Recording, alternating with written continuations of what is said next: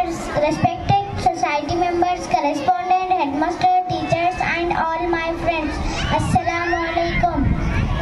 My name is Sidra Fathima. Today is 15th August and we celebrating the 77th Independence Day, and I wish you of our country, I wish you a very happy Independence Day. Independence Day is a national festival of India. On 15th August 1947, India became independent from British rule. On this day, people remember the sacrifice of our great freedom fighters. We should